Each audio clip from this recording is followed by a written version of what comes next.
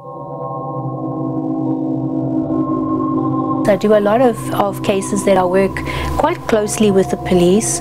The Norwood Rapist case, how that came about is I was having dinner with my husband, was watching television, and at that stage there was a program called Police File. Identikits were being put on, and this case came up that they were looking for a rapist. Identikit of a young man was on there, and while I was eating I looked at this and it just came to me. I could actually see who the person was, and I said to my husband, that's not the right person, they're going after the wrong person. The Norwood Rapist started off in Norwood, attracting his victims. He used to obviously watch people, used to surveillance people, and he used to obviously track them down and wait till late at night when things were quiet, and he used to obviously then go into their property if he tried to break in or burgle them, and once he got in he would then obviously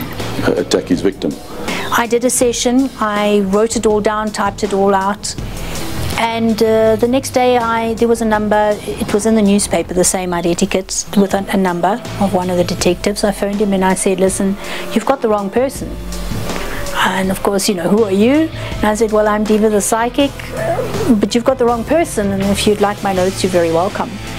So he said yes. They sent someone to collect my notes, and the next minute the captain of the police at that stage at Norwood contacted me, and now this rapist, it had gone on from one person to the next. In a very crude, artistic way, I'd drawn a sketch of this person and told them who it was. I gave them a name, I told them where they would find him, and it led to the captain and his assistant coming to my house with one of the victims.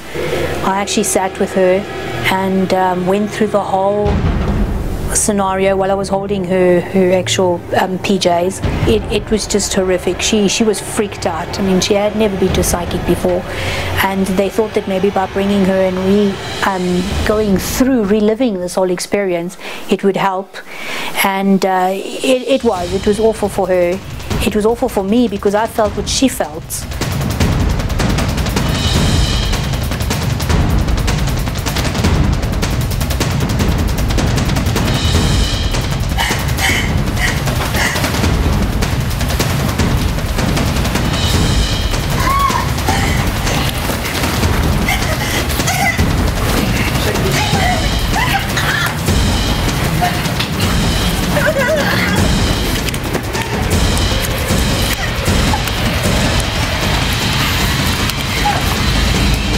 When we went to the psychic, I'm a type of person who was a bit skeptical about these things, but as you could see in the long run, I mean, it paid off, paid dividends.